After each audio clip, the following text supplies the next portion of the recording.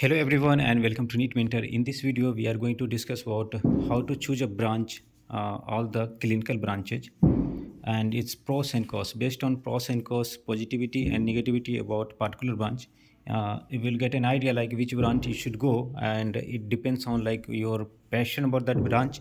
If you have already decided, then it's all good. But if you haven't decided and you want a list of branches that you need to have in your list based on your rank and all the criteria, then it will be very nice input for all of you. So uh, if you are new to the channel, you can subscribe the channel, okay? And there are ebooks available. You can find in the description of the video, or you can find in the on the website www.neetmentor.co.in, and you can avail our paid counseling packages are there. You can subscribe to one portal where you can find last year cutoff, closing rank, fee, stipend, bond, college predictor, college level clinical details department wise, okay? And for deemed universities and all state details, cutoff, everything. So let's get started. And you can also join our Telegram group where you can get all the updates as soon as something comes up. So for radio, dermatology, general medicine, pediatrics, orthopedics, obs-gynae, respiratory medicine, general surgery, psychiatric medicine, ENT, ophthalmology, anesthesia, radiotherapy, and family medicine.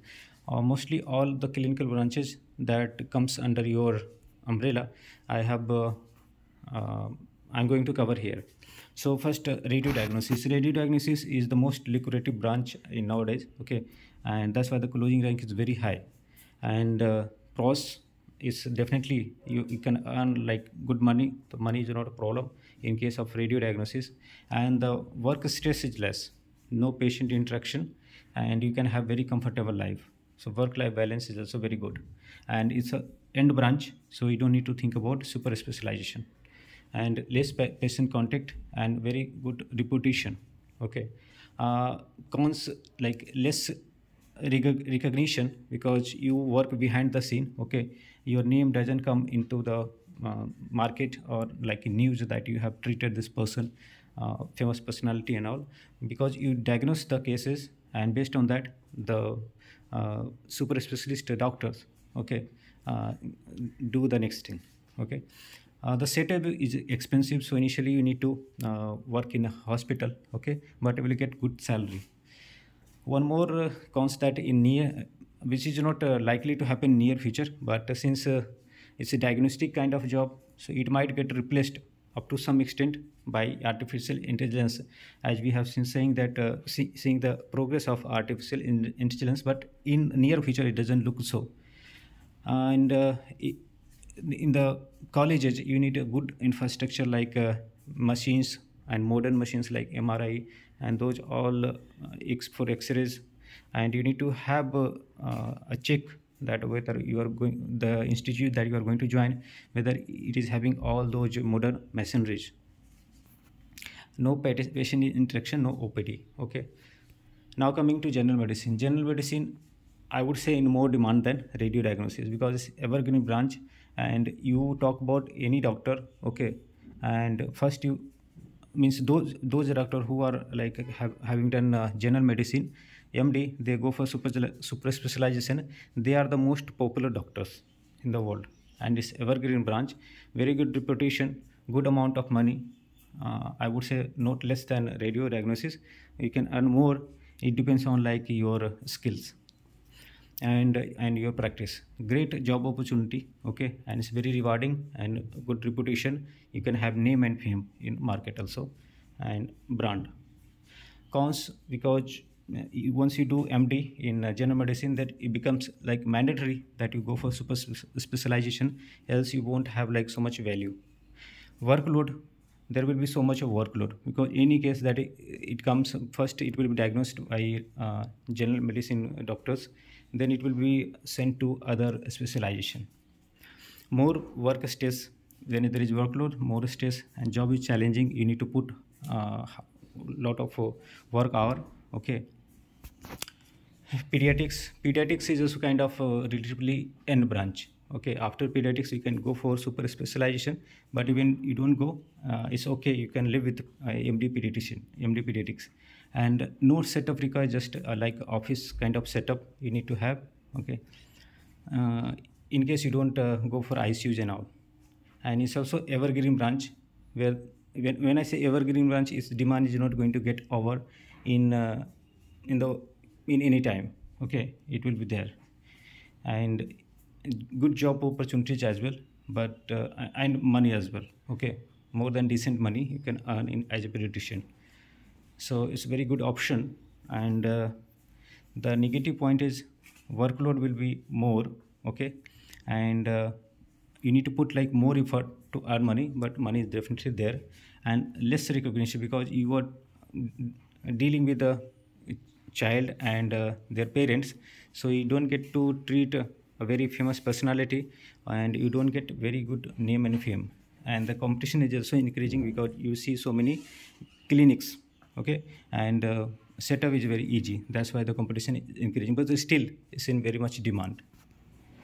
And I would say this is the fourth option after radio dermatology, radio medicine. And this is the third option for some of the candidates. Dermatology is the second or third option. Coming to, let me talk about dermatology first. In dermatology, you can earn good amount of money, and it's very comfortable. Work-life balance is end branch, and there is no emergency, less stress, good reputation, everything is good here. Okay, in case you want like a very much kind of like a thrilling job, then that's not your choice. Okay, the cons, I don't think any cons in that. Okay, less number of seats are there. Okay, you see DNB, there are like around 10 seats only. So that's only negativity. Okay, that getting joining the college, okay, getting admission for MD dermatology is difficult. Okay, because less number of seats. Now talking about general surgery. So general surgery demand we have seen in recent time has reduced because so much of competition, and it's also branch where super specialization MCH is must, and you can earn good money after completing MCH, and you have good reputation. And it's also a evergreen branch like general medicine, because those who treat or like do surgery, and they have good name and fame, they are like very popular doctors, and they work in the front side. Okay, good job opportunity as well after MCH, and good money as well. The negative part is you must do super specialization, else there is very much competition, and finding job will be difficult. And if you have like, if you want to do your own setup, okay, then it's difficult because it's expensive, so you need to work in hospitals. And if you are like first doctor in your family, then I would suggest not to go for general surgery, but if you are passionate about it, then there is no problem. See, since you treat those more cases where the chance of death is high, so it's more responsible job and risk-filled cases. So that's a negativity. And now next one, obs and gynae.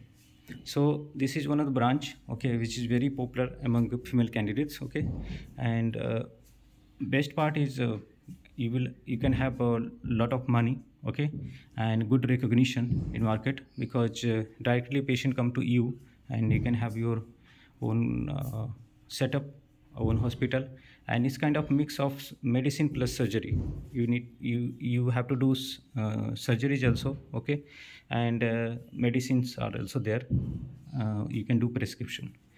Negative part, high workload is one of those branches where the workload is high and very stressful job.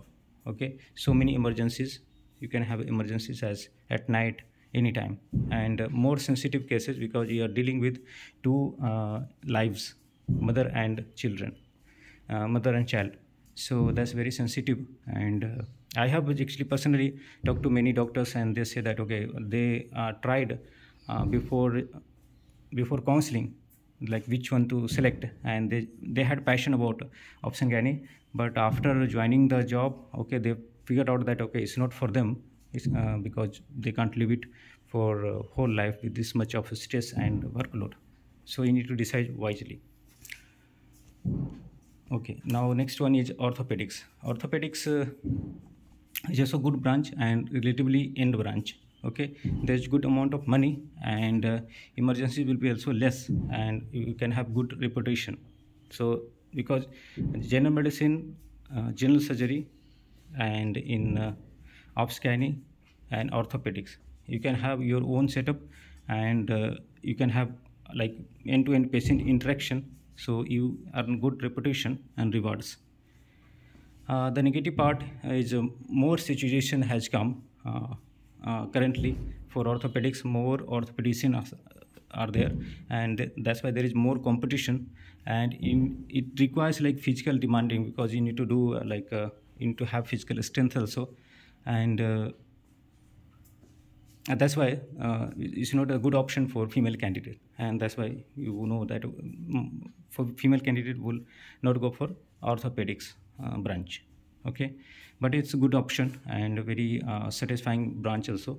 Okay, and patient satisfaction. See, patient satisfaction is also a factor, because if it's taking long time to cure the disease, okay, so you need to face that issue, okay, again and again from patient side.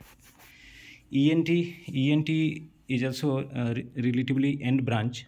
There are some super specialization added. You can do it, like neurosurgery and all, and there is less emergency. Okay, you can have like comfortable job, comfortable schedule, and work life balance is good, less stress, and you can have decent money, not like much. Okay, reputation is also good.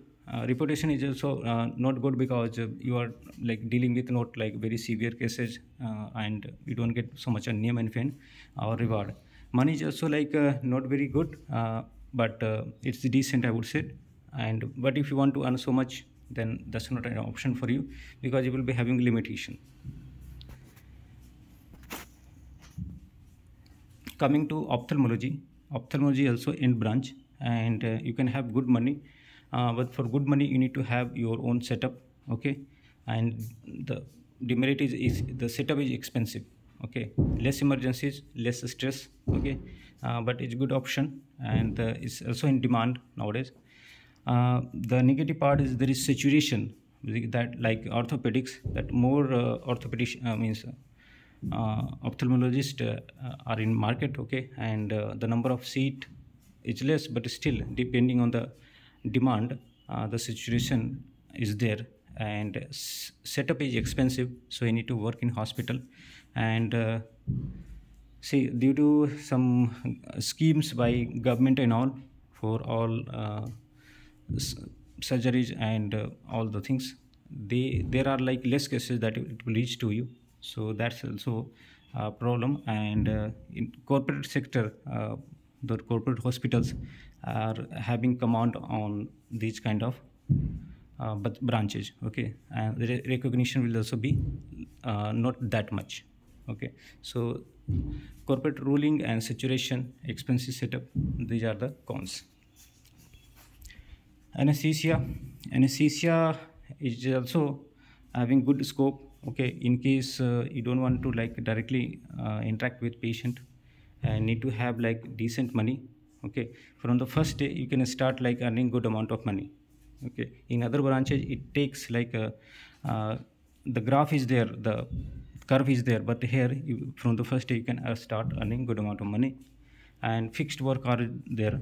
You need to work in ICUs, so you will having fixed timing, and no setup is required. Okay, and the negative part is you need to deal with emergencies. Okay, critical care, if you like it then it's good, otherwise in critical care, if you don't like, that's negative part. You don't get recognition. Okay, you don't get your name that okay, you have done this good work and for this patient and all, so you don't get recognition and reward. And the growth is also limited. you start from like top, okay, competing with other branches, but the growth won't be that much. I need you to depend it on other doctors, okay, because you can't do it alone. So if you have good link, then you can have like a good amount of money.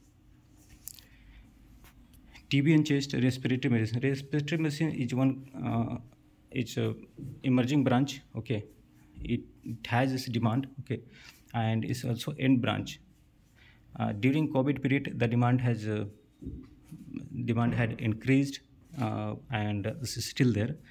There is job satisfaction, okay, and work-life balance will also be there. Negative part is you can't have like that much money, okay, but it's a decent amount, and no personal setup you can do.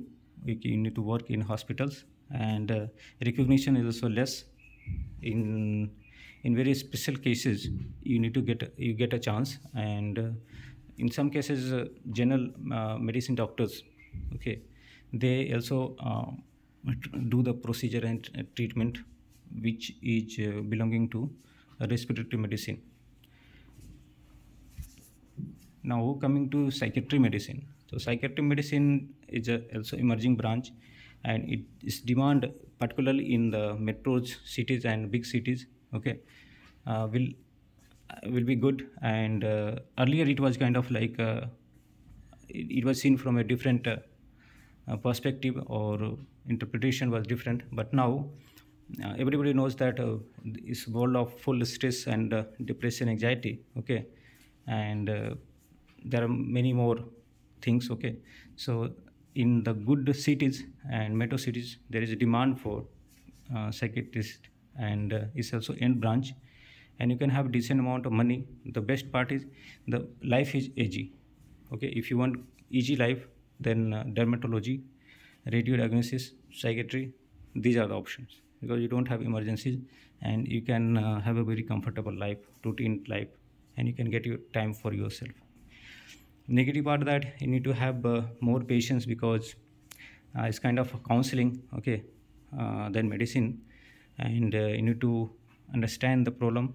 If you're not a good listener, then it will be a problem. And when it comes to emergency, sometimes it become difficult to handle it, okay, and sometimes it's boring also, because it takes like a lot of time to get some result. Radiotherapy is a new branch, okay, and it's coming field for treatment of cancer like diseases is required, and in the research also you have the scope, and you can do super specialization like DM medical oncology, and since if you treat a cancer patient, okay, it's very much satisfying, and you get to, because cancer is one of the diseases which is like on the top level, which is difficult to cure. After a level you can't treat it, okay. So it's very satisfying that you have treated someone who was fighting with the death, because you come to know like very big personalities, okay, they were fighting, and if you get option to chance to treat them, then it's very rewarding. Sometimes it's depressing, because a lot of mortality, okay, because at the last phase it's difficult to save the life, okay, but you are part of it. Capping of income, the income won't be very high, it will be like decent only, and not many centers, hospitals have full-fledged setup or equipment, and recognition. You can have like self satisfaction, but your name won't come in front, okay. So there is no recognition, but the number of seats is also less, okay. So you can't have your own OPD or such things.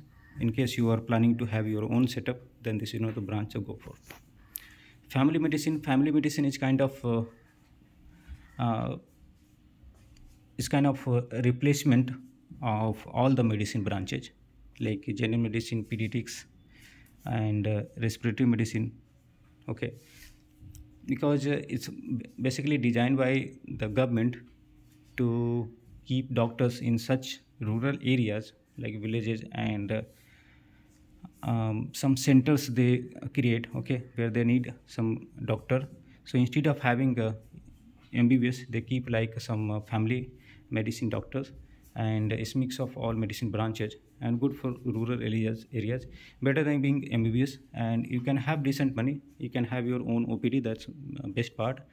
But there is no super specialization, okay, in family medicine. And job opportunity will also be less, okay.